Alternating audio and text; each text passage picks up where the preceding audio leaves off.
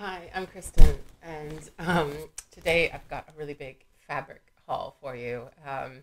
Mostly from eBay, a little bit from Etsy, a little bit Moda scrap bags that I got for Christmas, and also a surprise fabric package that I got in the mail, which was really cool. So I actually haven't done an eBay fabric haul for a while, and that's not just because I didn't record them and put them on the channel. I actually haven't been doing that much fabric shopping, so I've been trying to use what I have. It's not that I'm running out now, but I don't know. I had a day, I had a look, and I found stuff. So let's get into it. The first thing I found, which kind of, I guess, broke the seal on my fabric buying in 2022, is this bag. Sorry for the rustling. It's all William Morris fabric. So I guess it was somebody destashing. I don't know. It was like, I'll put it on the screen what it was. I think it was 20. I think I remember 21 fat quarters.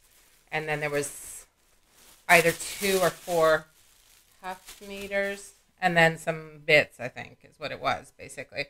So it's lots. It's lots. And there's lots of different colors. So there's, I don't know the name of everything. I think there's some Strawberry Thief in here somewhere, which is the one that I know the name of. But anyway, I'll try and show you some of them. And I'm going to tell you in a little bit the idea I have for these, which is going to go with some of the other scraps I bought. So that's the black. Hopefully you can see that. So there's a mix of colors. This one's got purple, kind of artichoke-y looking. Some of you are going to know the name of these, and I'm sorry, I don't know the names of them all. I really like this one. Kind of a bright purpley one. And there's another scrap, I think. So that's like a smaller piece of the same. Let's see, there was quite a few of these. I don't know, maybe those are different. Yellow. Oh, here's the Strawberry Thief. This is in purple. And then there's these ones that are like, oh, I'll just hold them all up like this. They're kind of, they've got a print, but they're kind of monochrome in one color or the other. You know, they're going to read like that color, right? And there's a few more scraps like that. Oh, there's another little tiny thing of the blue, just blue, plain blue Strawberry Thief. I've never seen that before. So I think some of the salvages say Barbara Brackman on, so I don't know if that's a reprint or what, but anyway, they're William Morris or William Morris-esque or whatever. There's that one. Some more kind of beigey ones. These are the little scraps. So I guess it was somebody who was doing a project with bigger cuts, and they've cut down where they can to a fat quarter, or maybe they had fat quarters left over, and this is what was left from the rest. I don't really know. Anyway, this whole lot was 45 pounds plus postage. I don't know what that is in US dollars, but let's call it 80, maybe 85. I'm not sure. So it's probably not the deal of the century, but I think I tried to add up how much it would be to buy new, and a lot of these just feel new. And it seemed like a good bargain to me. And there's another kind of monochrome Strawberry Thief looking one, and a couple more. So there's loads of those, basically. And yeah, I didn't have a plan when I bought them, and I don't have a plan for all of it, but I'm going to show you what I bought next, and then show you how I think they could go together. Hopefully, we'll see. So I love William Morris, but I have never made a quilt all out of William Morris fabrics. I've got a few more myself, bits and scraps and things like that left over, so I could use that in my idea as well. But anyway, so that's that. That was the first thing. and that just started me looking for more stuff. Right, so the next thing I bought was a bundle of Tula Pink scraps. So some of you are already going to know where I'm going with this now. So again, I'm not one who knows the names of every fabric designer's lines and stuff, because I buy kind of scraps and stuff. I can recognize some designers, but I'm not going to know the names of these prints. Sorry. But I'll just show you what I got. So these are a few scraps of this one with the like dripping roses. I'll put the price of what I paid on the screen. I can't remember it right now. But it was bought as like somebody's offcuts, and then actually I think I bought 2 lots from this woman. So one was two larger pieces of this raccoon one. Some of you will know the name of this. Oops. Into colors.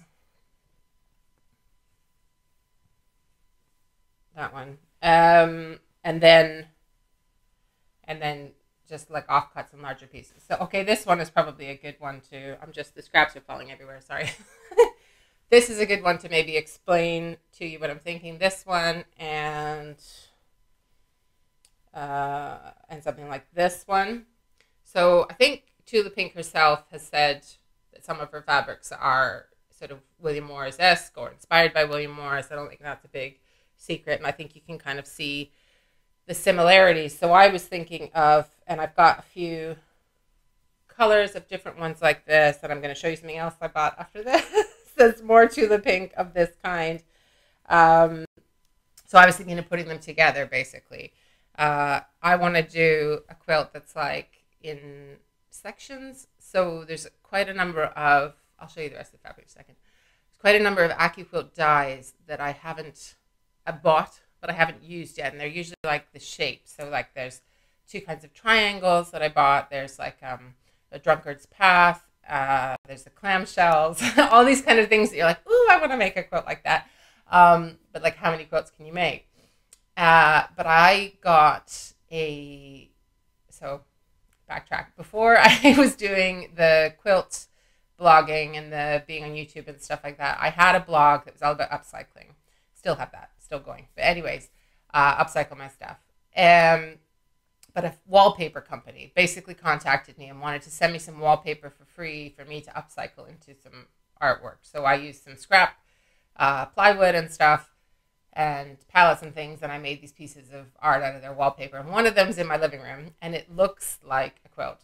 And it's got different sections of different shapes. And it's always made me think, well, why don't I do a quilt like that? I mean, not exactly like that. It's not going to be blue and white. It's not going to be narrow and horizontal and whatever. But so I was thinking I could kind of pick some fabrics, so like some William Morris and some Tula Pink, and try and almost match them up or see which ones would go together, and then do a section of clamshells or triangles or whatever. I'll think of a few others that I've always wanted to try and I haven't quite got to, and just do them for as long as I want to, basically, and make a section, or as long as until the fabric runs out, and then I'll knit it together and make it into a quilt. Not knit, you know what I mean?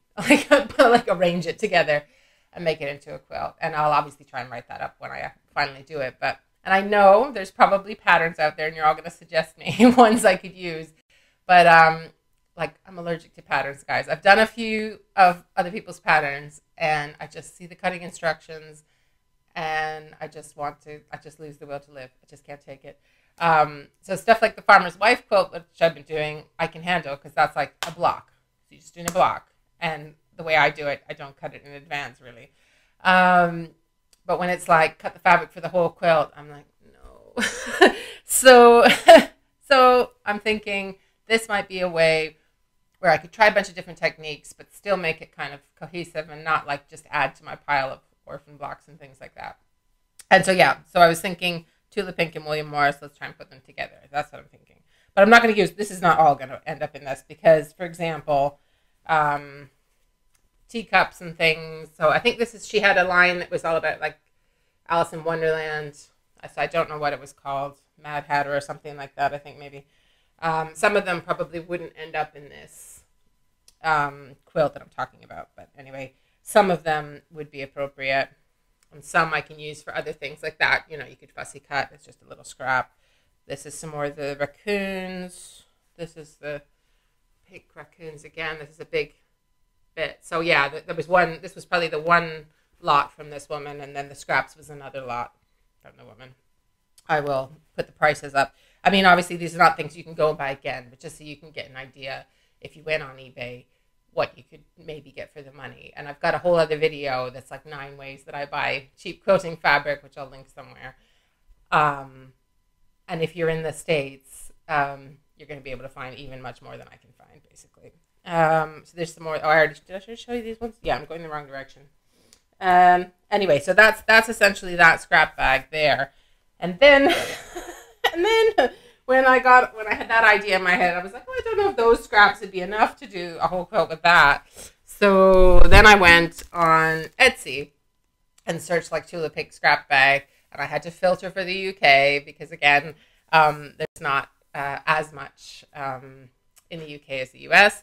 So I got 2 scrap bags from this company called Always Busy Crafting. And she basically lets you pick the colors and stuff. So some of the ones in this one, I'm not sure are going to work for my idea, but this one for sure with the kind of owl butterfly thing. And even this pink, I think, could go with the William Morris thing. I'll put up, again, like what how much it was on the screen. And I'll put a link to this woman's Etsy shop in the description for anyone who is in the UK. But if you're in the US, you're going to have no problem finding more more than I can of all of this kind of stuff. So, and they have quite a mix anyway in these scrap bags. So it's quite good. You can just have little bits of, instead of buying, you know, a fat quarter bundle, which is super expensive. And you might not need it all unless you're going to do a whole Tula Pink quilt. The other things that I didn't, so the rest of the stuff I didn't buy. The rest of the stuff was bought for me. So my family know me. So for Christmas this year, I got 2 Moda scrap bags from 2 different people. This was the contents of one. I've already used one strip for a gift bag for someone's birthday because it was a lot of, I guess, travel kitty prints, I think. There's some planes, which will be super useful. But there's like diggers and airplanes, and so I don't know what fabric line this is because there's no selvages on this one.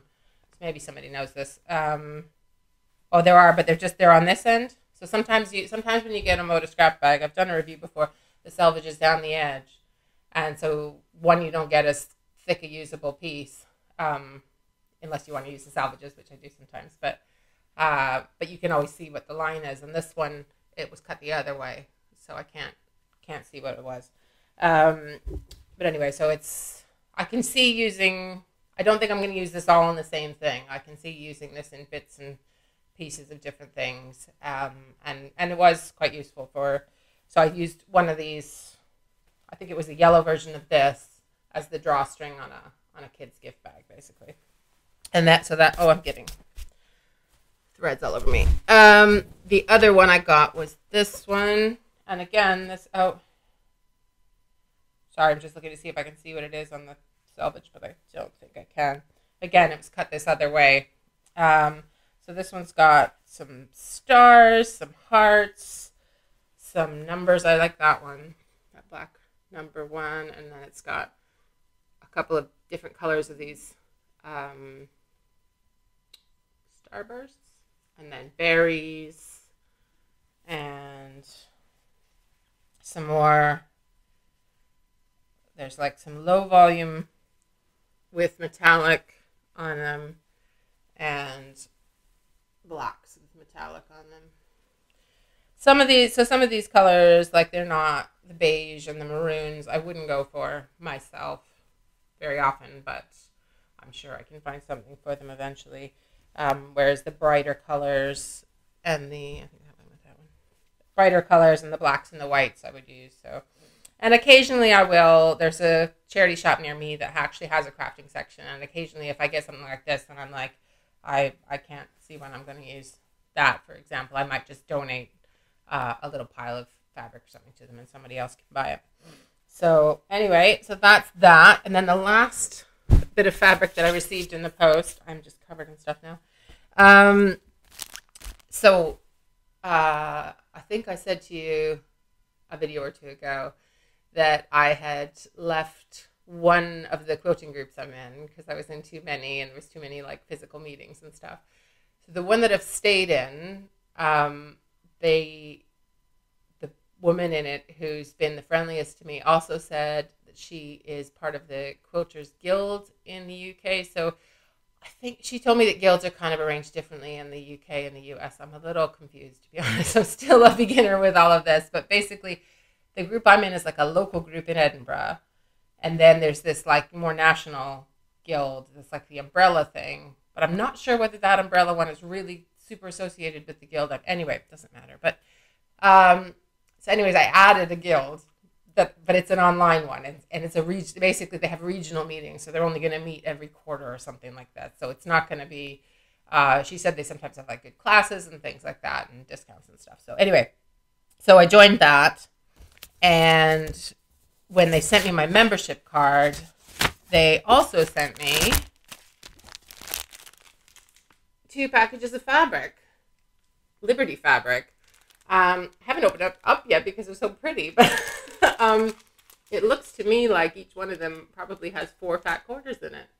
So it was a total bonus. I think one of them, that one could go in this quilt I'm talking about, although then it wouldn't be a strict William Morris Tula Pink mashup. But anyway, so that was a cool bonus. I don't know. I can't say that they definitely do this every time you sign up. There was nothing even in the letter saying enjoy your fabric. It was just in the envelope.